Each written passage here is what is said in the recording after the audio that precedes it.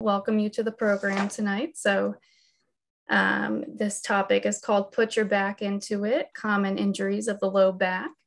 This is part of our dance injury prevention webinar series. So it's the last in the series. We're very excited to close it out in a good way. And on tonight's webinar, our speakers are going to discuss the diagnosis, treatment, and prevention of painful strains, sprains, and stress fractures of the low back. So our speakers today are HSS physiatrist, Dr. Ellen Casey, and HSS physical therapist, Jason Meyerhofer. So we're so glad to have you guys here tonight. I am gonna close out this poll here. So I see we've got some people from New York and from other states as well. And we've got a few dance instructors, a few physical therapists, and some other folks joining us tonight. All right. So let's get started. To start off, can we discuss, how big of a problem is low back pain in dancers and how prevalent is it?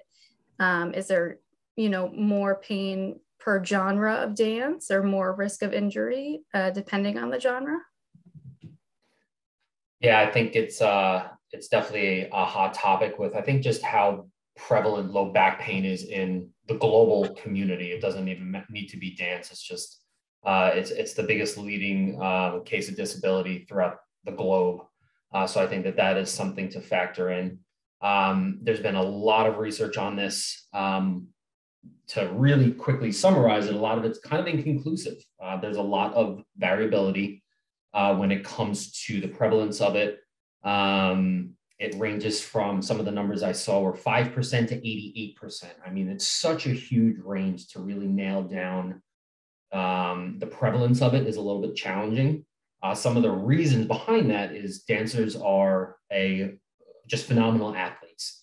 And a lot of the times they can perform through pain. I helped cover a dance school up in Massachusetts and over the summer, and a lot of the times they grind out 6, 7, 8 shows in a weekend, and it doesn't really matter if they're hurting, they're going to do it anyway. So the likelihood that they might not actually report having back pain is highly prevalent. And the other piece too is that often they'll experience injuries that are at concomitant joints and might not include the low back or a risk of low back injury and when they're looking at this in statistics, they don't really factor that in as being a contributing factor to the quote unquote low back injury stat. Usually the yearly prevalence is around 73% that we do see people reporting back pain with a lifetime potential prevalence of the dance community at around 50%. So at some point they might experience it. It might be mild in severity. And again, the systematic review that I was looking at in research from 2020 and looking at that in that lifetime prevalence, it might be mild. And the scales that they were using and rating things by were highly variable, mild to 1 to 3 days. And then a different study might look at mild as 7 to 10 days. So again, there's so much variability out in the research that it's really hard to really nail it down. And then to address the other point is a lot of the research tends to be with ballet. There's more coming up for modern dance, hip hop, things like that. The highest prevalence seems to be with ballet, but there is some evidence starting to emerge more with modern dance, not so much with hip hop, but again, I think as that form of dance becomes a little bit more popular in the research realm, you'll start to see some more statistics. I just think that there's inconclusive evidence at present time in looking at that. I think Jason really did a great job of summarizing kind of the challenges of getting our arms around how big of a problem this is because, for the reasons he said, it's hard to know the exact prevalence, but we know for sure that it is common for dancers to develop low back pain. And one of the other challenges is that it's not often, I mean, sometimes back pain occurs acutely, like boom, I did this particular move or I landed a jump and I had back pain and now, you know, I'm dealing with that. But oftentimes, as the folks on this, you know, call know, it's gradual onset. It's a little bothersome. You work through it. It kind of goes away. Then it comes back. Choreography changes. It gets a little bit more painful. And so really saying like, hey, this is when this injury started and this is when it ends is very difficult in a performing art like dance because, you know, we'll talk about this more. I mean, the training is year round. It starts at an early age and dancers for, you know, it's good and bad. They're used to continuing through pain. So it's hard to even get a sense of the prevalence, but also when we think about in sport and exercise medicine, we think about time loss, you know, how much of time are dancers losing in their training or performances? It's hard to know that because these aren't distinct injuries usually. But, you know, it is a major cause of time loss and even retirement. So, you know, we certainly know of dancers that, you know, will not be able to train at all or are training at a reduced capacity due to, you know, their back pain, or maybe they can't do specific shows or a certain type of choreography because of that injury. Trying to get a handle of how many dancers retire because of back pain is also difficult. I did see a study out of the UK that looked at British ballet dancers, and it was all retired ballet dancers. And they asked, you know, who retired because of pain or injury, and about 25% said they retired because of back pain or lower limb pain. You know, so it's hard to differentiate those two, but you know, it definitely is an issue that can reduce participation, reduce livelihood if you're a professional dancer, or reduce opportunities to audition if you're trying to break into that area, and shorten careers. And so I think that's why you can see it's physical therapists and dance instructors so far on the call, or at least when we did the poll, and we know it, we all know it's a big problem, and that's why we're talking about it tonight. And I think just one other thing to add, just some of the risk factors that much of the research tends to look at is, and with any injury, is a prior incidence of injury. So if a dancer has previously injured their back, the likelihood of them injuring their back again and again is pretty high, as well as the increase in age. And to Dr. Casey's point, when they start to get a little bit older, things get a little bit more rigid when it comes to movements. They start to tend to see potential increase in low back, as well as the dance level and the demands that are put on the dancer as well. So again, conflicting evidence as to the statistical significance of those actually causing it. Again, with what Dr. Casey was saying, it's really hard to pinpoint, is that the actual cause or not? But again, these are all factors that are being looked at and something that we're all aware of and keep in mind as we approach, you know, treating these patients. All right. Yeah, this is a great start. And I can, you know, I'm imagining their frustration with this condition, and it's a long building issue. And I can see, you know, why they would want to push through it.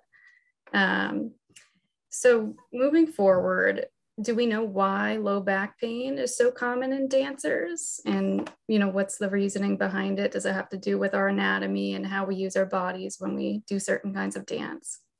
Yeah, so that's a great question. And you know, we don't know all of the reasons that injuries occur, of course, but if you can share the slides, we'll pull up a couple pictures of anatomy. And again, for the physical therapists on the call here, bear with us, because certainly this is, you know, basic for you all, probably for the instructors as well. But as many of you know, the spine is composed of multiple different structures, but the main kind of building blocks are these blocks of bone called vertebral bodies, and then they have discs in between them.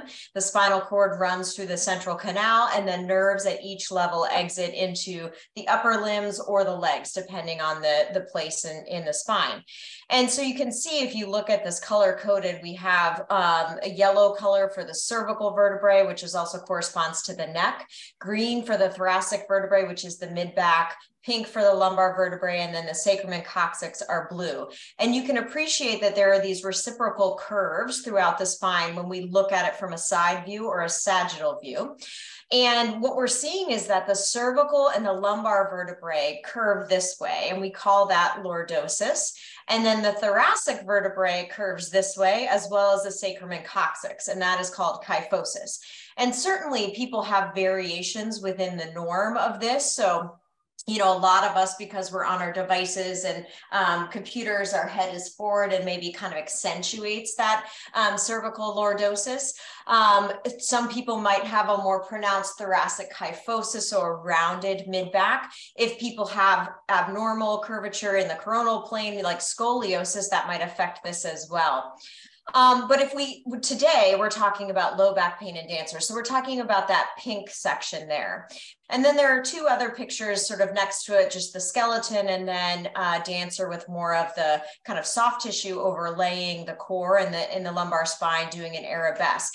And you can appreciate that in especially the skeleton picture doing the arabesque. If you follow that spinal curvature, where most of that extension motion is coming from is from the lumbar spine. And so, you know, the demands of this very large range of motion that's required in dance, particularly ballet, but certainly all sorts of genres, is that, you know, one of the amazing things that dancers do is they move from these extreme ranges of motion, often quickly and repetitively. And so sometimes what can be a source of leading to injury is one might be, you know, just the repetitive nature of going to those end ranges of motion and the amount of volume and duration and intensity that dancers do year after year after year. Also, oftentimes in activities like dance or gymnastics or figure skating, the priority is on that range of motion rather than the stability, right? So ideally, you're able to do both. You get a big range of motion, but you're controlling that dynamically with the musculature rather just sort of letting the passive structures, which in this case include, you know, the ligaments and the bones of the spine to absorb that force. So the demands of dance overlaid on the anatomy of the spine are oftentimes lead to the types of injuries that we see in dancers. And then if we go to the next slide, we're going to zoom in a little bit further. So this is basically looking at a smaller section within the lumbar spine. So as I mentioned, the way that the stacking of the bones works is it goes bone, which is vertebrae, then disc, and then another vertebrae. And if you can actually hit next slide, it'll add some animation there.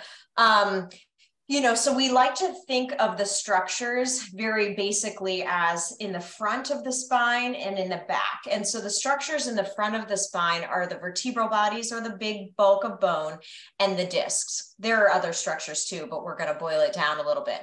So those structures in the front of the spine tend to get injured with more of the flexion, folding forward, tucking, bending, you know, rolling, and sometimes landing, depending the position that the spine would be in.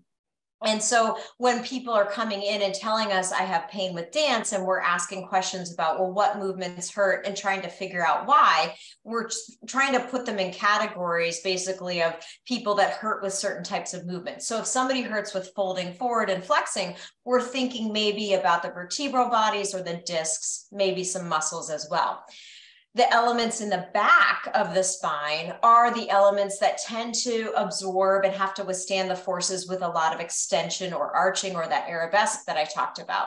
And so you can see that in blue, what the squares in blue are surrounding the facet joints, which you have basically contributions to two facet joints above and below the vertebrae. And then the red square, which we see it in two different views, is basically focusing on a portion of the bone that's known as the pars interarticularis. And it's not necessary that you remember that specific part. We'll circle back to it later. But that piece of bone tends to have to withstand a lot of those arching forces as well. And so when we talk about specific injuries in a few minutes, it'll at least be helpful that we reviewed some of the specific anatomy to kind of go through that.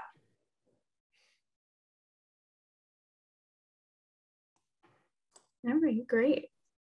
And Jason, can you discuss a little bit of the demands that are on the lumbar spine and dancers? How are they, using it and putting a lot of pressure on that area? Absolutely. And, Dr. Casey, thank you for giving us the Cliff Notes version of spinal anatomy. I think she really highlights all the important components of it. And the first thing that I could definitely agree with her on that is just the extreme ranges of motion that need to occur with any form of dance. And basically the reliance on those passive restraints, the ligaments, the bones, rather than the dynamic stabilizers, the muscles. The muscle can only work in its capacity, and at some point it does have a fail point, as does bone, as do ligaments. And when you encounter those, that's when injury does occur. I think the other thing to keep in mind is the low back pain really the primary injury, or is it a secondary injury? Is there something else going on that maybe is taking away from the stability of a joint? Let's take the hip joint. Is the hip joint functioning optimally, or is there some form of restriction? Is there some underlying cause of a pathology going on there that is now requiring the spine to move a little bit more? So this is something that Dr. Casey and myself like to look at and really figure out essentially what came first, the chicken or the egg. Is it really the spine that came first, or is it the hip? And sometimes, in this example, treating the hip might solve the problem of the back, but sometimes people can get a little stuck on treating just the back and miss the hip. And that's where recurring injuries tend to occur. So I think that's one piece to it. And something that I like to refer to along with the extreme ranges of motion is something called the anti-anatomic position. This is just not normal for the body to move these certain ways. As graceful as it is to watch them perform, doing some of these positions, it's a lot of strain on the musculoskeletal system. And sometimes the lack of sufficient rest, there's a high demand for them to constantly perform rehearsal after rehearsal after rehearsal, especially during show times. And the lack of rest is something that I think is definitely becoming a little bit more prevalent, as well as really exceeding the limits of what the dancer's physical capabilities are. You need to definitely factor in some of those things when it comes to dealing with some of these types of injuries. I think also depending on, as Dr. Casey mentioned earlier, early specialization. One of the things that we're really starting to see across all athletics, sports, dance, performing arts, doesn't matter, is the specialization early on. I mean, I can speak when I was younger, I was doing a ton of sports, baseball, basketball, soccer, karate. There's a lot of cross training essentially that's occurring. That unfortunately is going away, and people are starting, and athletes are starting things earlier on and sticking with that instead of adding that variety. And so I think the lack of cross training is something that is, I like to pride myself in caring for my dancers. And yes, I do incorporate certain dance movements, but I also get back to the fundamentals, and I also encourage them to do things that they are not normally doing, because this is just the body's way of resetting itself. I know that there's usually a fear of the aesthetics. I know especially with women, there tends to be a fear of getting too bulky and things like that. It will not happen. I guarantee it will not happen, but to do strength training is vital to include when it comes to maintaining basically a homeostasis of your body. One study that I did find looking at full-time ballerinas, they actually did a 12-week quadricep and hamstring, so the muscles of the thigh, front and back. They did a 12-week strengthening program. And not only did they demonstrate an increase in their strength, but they actually did increase their dance abilities. And there were no alterations aesthetically at all that were noted. They measured girth measurements. There was no change whatsoever, but they had reduced their risk of injury and improved their ability to perform effectively, basically. So I think that's something to keep in mind as well. And then the last thing just that was rummaging through my head is society. Our society tends to be, as Dr. Casey was saying, we tend to be on devices. We're sitting a lot more as humans. And back in the 90s, let's say, the population that was considered obese was rather low, 10%, 11%. That has actually climbed to, in 2019, it was up to almost 35%. So that's a staggering number of increase in incidence with obesity. But as in accordance to that, the World Health Organization actually rates that more than 80% of the world's population, adolescent population, excuse me, is not active. So basically less than 20% of youngsters who wish really to pursue a dance career have actually been exposed to the physical demands and the physical activities at a sufficient level in order to perform things. So just to put that into perspective, that's a big number that really shows how people are not prepared a lot of the times to do the activities that many dance instructors may require, or the physical demands of the performance itself. So I think that is something that is really critical to keep in mind, and making sure that there is cross-training occurring, that there is a multifaceted approach to that adolescent's growth, and the specialization tends to wait a little bit later. Can we also talk about what are the most common causes of low back pain in dancers, and what's causing this issue? Sure. So, this is going to vary with the type of dancer, the age of the dancer, obviously what's hurting them. But if you take all dancers combined, especially the younger, youth and adolescent dancer, the dancer in that category that has back pain, that is limiting their participation, lasting more than a couple days to a couple weeks, until you prove otherwise, that is a stress fracture in their back, because that is the most common source of back pain. At least that makes it to my office for sure, because, muscle strains of course are common. I don't usually see those because they get better, they modify, and, kind of people go on their way. But if you're coming to see Jason or I, for your back pain, our first job is to determine if you have a stress fracture, and that's in certainly the youth and then the adolescent dancer. And as I talked about when we were looking at the anatomy, we think the reason for that is repetitive extension, or going from flexion to extension over and over during training. And as Jason said, every tissue in the body has a fatigue and a breaking point. And we don't know what that's going to be for any given person, but usually a stress fracture in the back starts with some type of change in training. They may have had a little hiatus because they had another injury and they returned to dance, and all of a sudden their back started to hurt, or they changed their choreography, or they elevated to a new level. Something about that training often changes, and that drives a change in the demand to that tissue, in this case, bone. So, they'll start to kind of rub their back. It hurts when I extend. It feels better when I move forward. They want to kind of roll around in a tucked position, and the pain can then get more and more severe. So usually if it's a bone issue, it's going to get worse. So stress fractures, it's important, one, to identify them because it's a common source of pain. And if we catch it early, we can do something about it, let it heal, and it does not become a chronic issue in most cases. So that type of pain in a youth and an adolescent dancer with extension for sure needs to be evaluated. The testing that we typically do is x-rays and often an MRI, but sometimes there's other testing that we might include as well to really be very clear about if there's a stress fracture, where it is, how new or old is it, because all of that information tells us how likely it is to heal and how we need to treat it.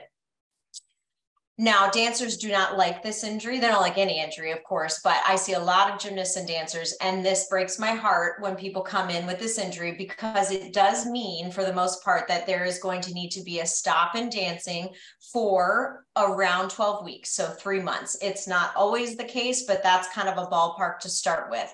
And we know that based on years and years of research to allow for healing. So it doesn't mean that the dancer can't participate in anything at all.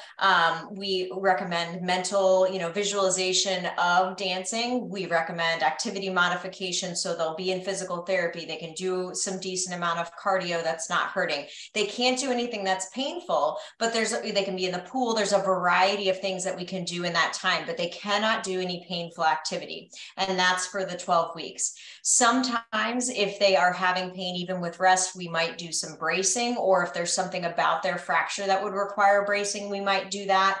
Oftentimes, of course, we're doing physical therapy, and it's not just that you need the therapy for the fracture to heal, but as Jason said, well, why did the fracture occur in the first place? Are they really tight in their upper part of their spine or their hips that's then demanding them to get all their motion from that lumbar spine? What's driving that? We take the time to think about their nutrition and fueling and vitamin D, and do they have the nutrients on board to heal that stress fracture? And so it's an injury in which it has a very, very high potential of healing if we catch it early. Unfortunately, a lot of times we do catch it later because, like I said, if you have a little back pain, it gets better, kind of up and down, and then finally you get assessed. A lot of times it's in more of like that chronic stage in which it doesn't always heal, but there are ways to treat it and get people back to dance. So it's not something that would keep someone out of dancing for a career for the most part, but it is an injury that we want to identify early. If they have pain with arching back and they're not a youth or adolescent athlete, or they don't have that stress fracture, then we think about those other structures in the back of the spine, the facet joints, the spinous processes, which are the bones that you can push on your back. Sometimes dancers doing such extreme range of motion, those bones kind of bump into each other and start to hurt that way. So those are some of the structures in the back of the spine with extension that can hurt. Now, I mentioned before, we always ask about, does it hurt with flexion? And if that's the case, then we're thinking of maybe a muscle strain, although again, they don't usually come to me because they've already gotten better.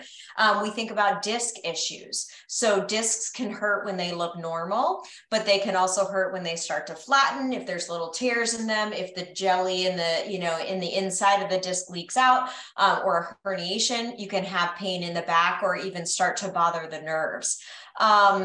And then also in the youth dancer, they might have, there's some growth centers right in that vertebrae in the bone, and those can stress fracture as well, but that would be more pain with the bending forward, not the arching.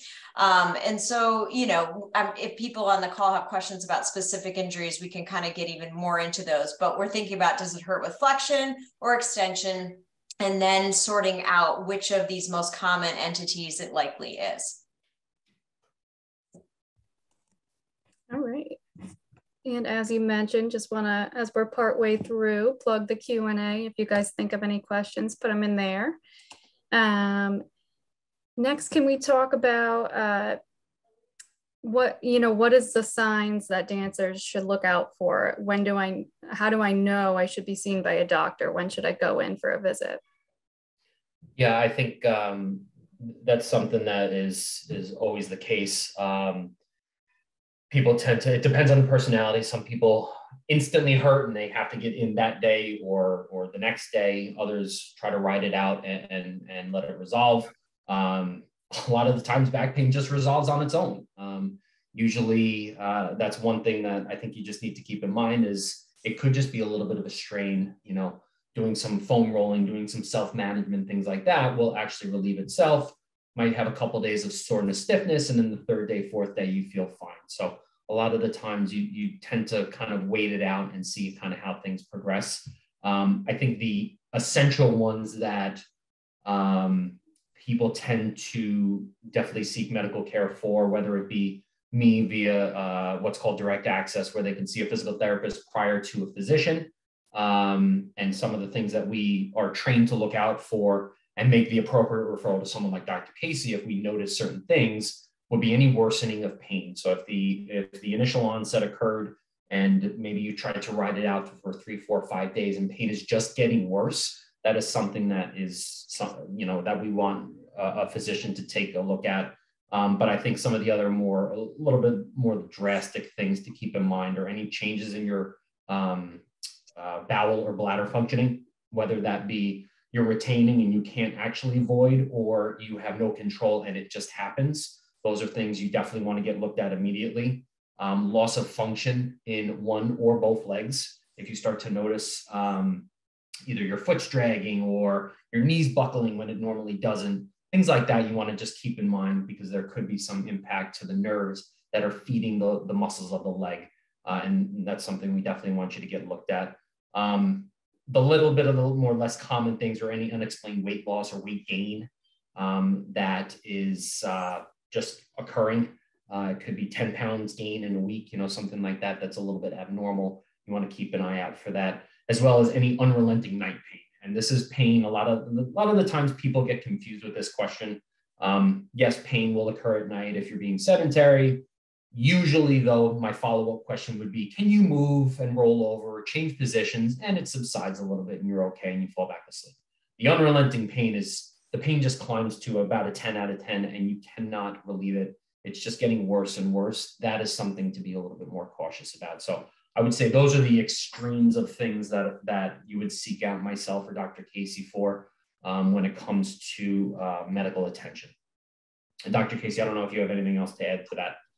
I think that's perfect. I mean, for the most part, I very much think, direct access makes a ton of sense, for back pain. Like, absolutely see Jason. And, if we were, together talking to some dancer that had back pain, I'd say see Jason first, because one, as you'll see, as we talk about treatments, like that's always going to be, I don't know that I've ever seen a dancer with back pain and physical therapy hasn't been included. That's always going to be part of the treatment plan.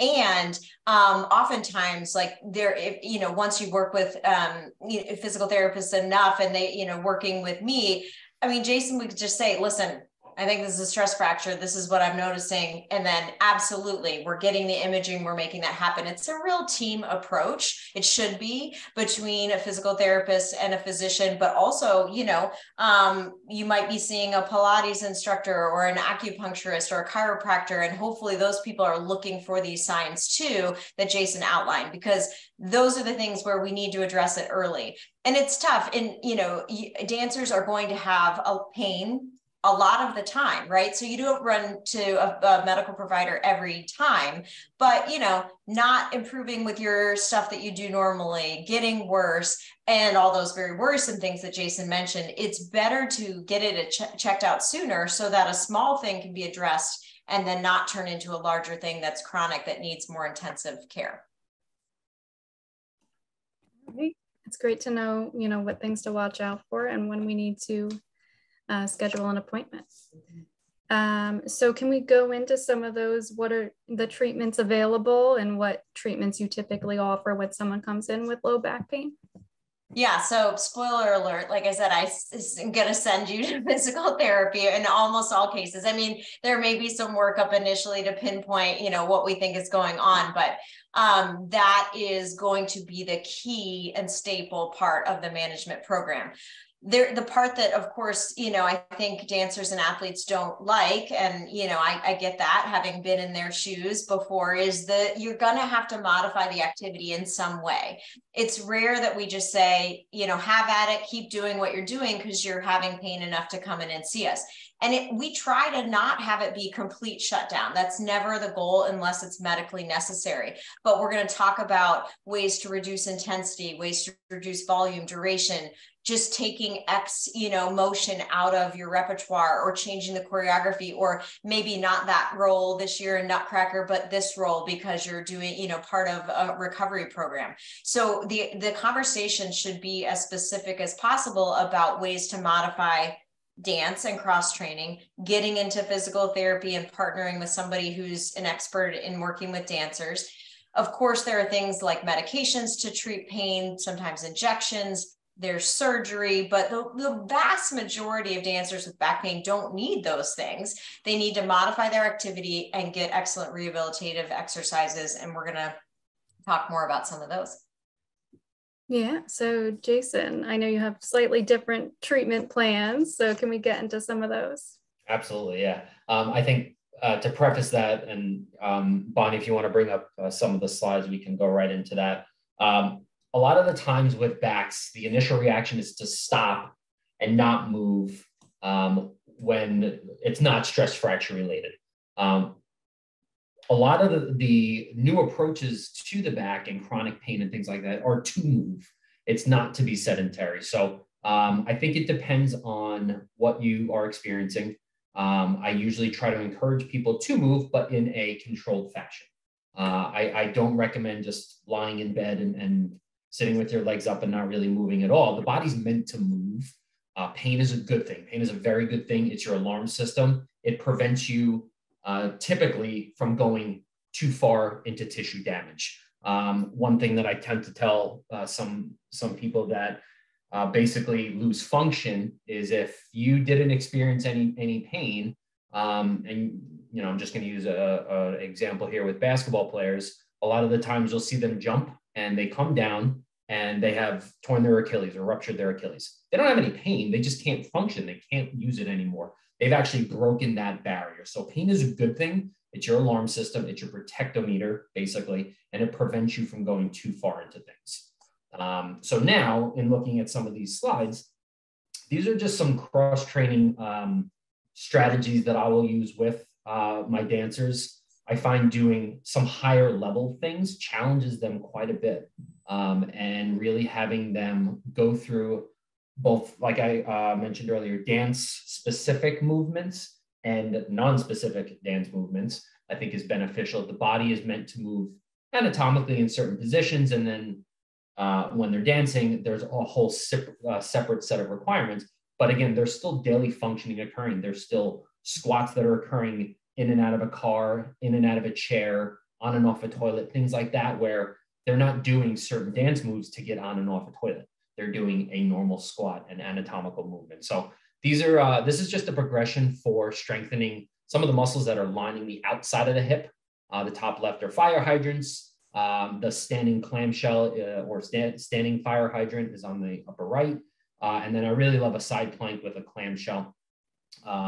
A lot of these really challenge, and you get a nice burn on the outside of your hip when it comes to working with this. I consider the hip abductor group, or the lateral hip muscles, as part of your core. It feeds into your pelvis and it helps insert into stabilize your spine. So having strong hips is critical when it comes to low back pain. I tend to find there is a significant weakness present there. Bonnie, you can go to the next slide. This is something that I actually found that I really liked, that was out of a injury prevention program article that was done in 2020. And it basically, it's just a simple star drill. I'm not going to read the whole paragraph and talk about everything, but it's basically encouraging a dancer to, and this is more the dance specific activities, to kind of set up a visual star. You can set up cones, and then you'll actually go from point 1, 2, 3, 4, and 5, and do a lot of these different movements that are occurring. Good technique is obviously always critical to this. As was with the prior slide, cueing is critical in my opinion, and core being engaged and active to do a lot of these exercises to prevent some extraneous movements is also encouraged as well. Next slide. These are a little bit more core specific. The bird dog I find is extraordinarily beneficial for dancers to perform. This is all posterior chain involvement to keep the spine muscles strong, the hip muscles strong. You involve the shoulders, the lats. It's really a nice comprehensive exercise. You can add resistance bands to these. Same thing all the way to the right with what's called the dead bug or dying bug with opposite arm and leg movements. I like to add a big physio ball sometimes in between, where they have to add some counter pressure in with that as well. And then some of the other plank variations, I'm kind of getting away from a static plank and just holding something for 30 seconds. Again, the body's meant to move, and I encourage movement. So adding in a high hold plank with alternating leg extensions or upper extremity twisting with things, I think this is something that also helps really increase the dynamic stability of the muscles that are lining the spine as well. Next slide, Bonnie. This is a nice, basically just lower extremity progression where you can build in a kind of a single leg squat or dynamic squat variation. On the top left, you have a simple step down forward, but also a lateral step down. The right side is more of an eccentrically lowering, so you'll stand up with both legs and slowly lower with one leg and then switch sides. And then the ever popular Bulgarian split squats, which I love to do. Most people hate to do them. They're very, very challenging. I love to add weight to these and add some core movements in with that as well. So it's definitely challenging for dancers, but I think I have the utmost respect for for dancers because they are so strong. So sometimes they need some of these foundational exercises again too. Core is involved with all of these, and I'm a stickler for form. And next slide. And then this is just more, again, posterior chain progressions for a bridge. So you can start on the top left with a double leg bridge, move to a single leg bridge on the top right, and then you can add some unstable surfaces. So in this case, an exercise ball on the bottom left, you're going to be alternating legs flexing through that while maintaining your core elevated with your glutes squeezed.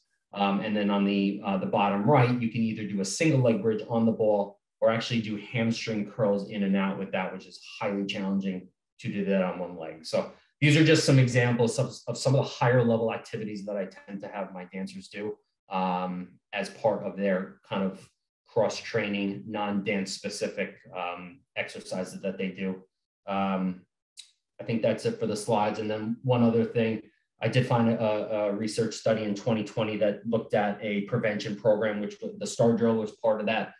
Their results actually showed an 82% decrease in injury rates of the experimental group. So the control group basically just continued to do what they were normally doing, but the experimental group, which had a injury prevention program for around, I think, 12 weeks, they were doing it 3 days a week for at least 30 minutes at their own discretion, had an 82% lower injury rate. So I think that that's something to definitely keep in mind when it comes to watching and making sure that you're putting yourself at least amount of risk when it comes to performing and the demands that the sport requires.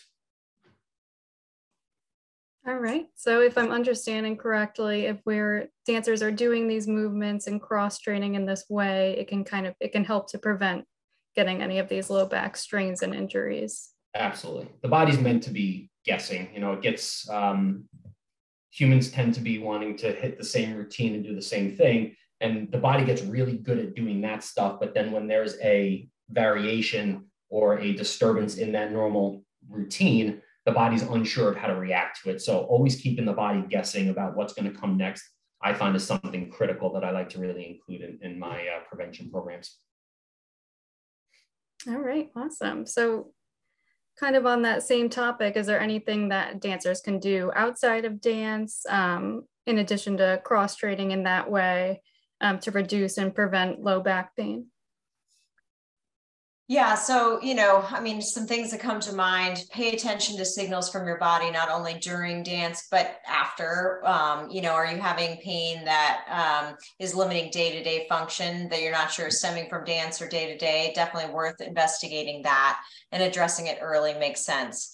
Promote recovery after all. I mean, you're doing all this training and you want every time you're jumping, right? You're breaking down a little bit of bone and changing the turnover of collagen in the tendons, and you want to build that back up. So paying attention to sleep, nutrition, and hydration is probably, going to serve you very, very well in not only preventing injury, but then, being able to recover from injury.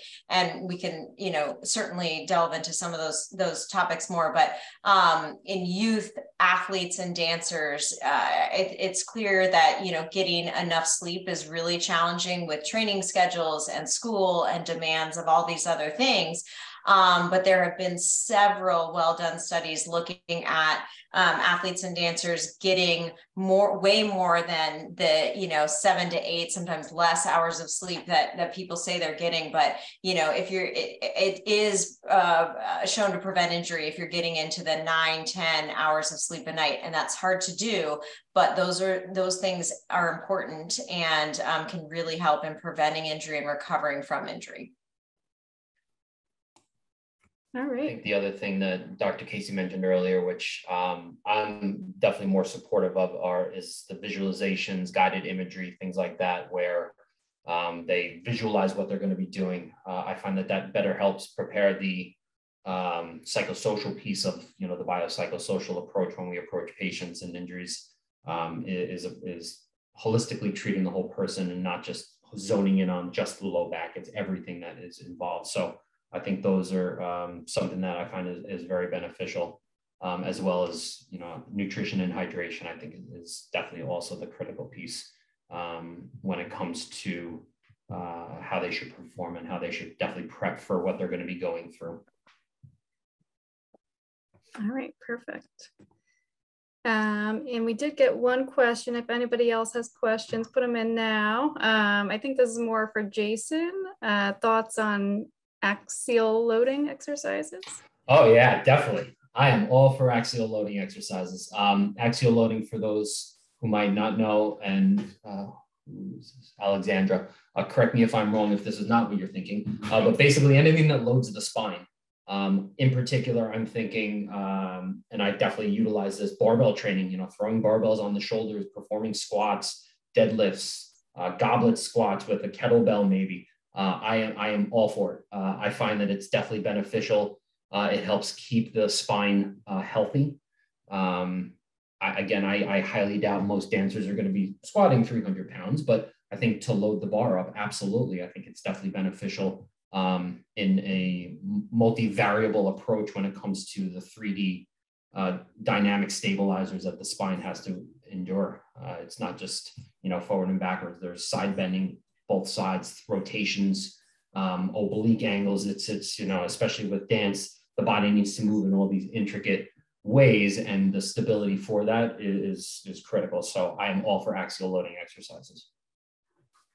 If I can, I just add to that. I mean, I know the force is a little bit better in the gymnastics world, but when landing and taking off from jumps in dance, but similar in gymnastics, sometimes it's up to 15, 30 times an athlete or dancer's body weight that then their spine and all the other structures of the body need to absorb. So as Jason mentioned earlier, you need to get people trained and ready for the forces that they're going to, be encountered with in their sport or their performing arts. And so you do need to be using some type of loading, often resistance training that's not just body weight, to get people ready to absorb those forces, because those are significant forces over time. And so I'm happy to see that there's more acceptance of weight training and resistance training in the gymnastics and dance communities where maybe it hasn't been as widely accepted, but using the knowledge that we know of the forces on the spine, for example, we need to have axial loading so that those structures are ready for that. All right, wonderful. I don't see any other questions, so I think that's all for today. Thank you guys so much for speaking tonight. We all really appreciate it and learned a lot. And thank you to everyone that joined tonight.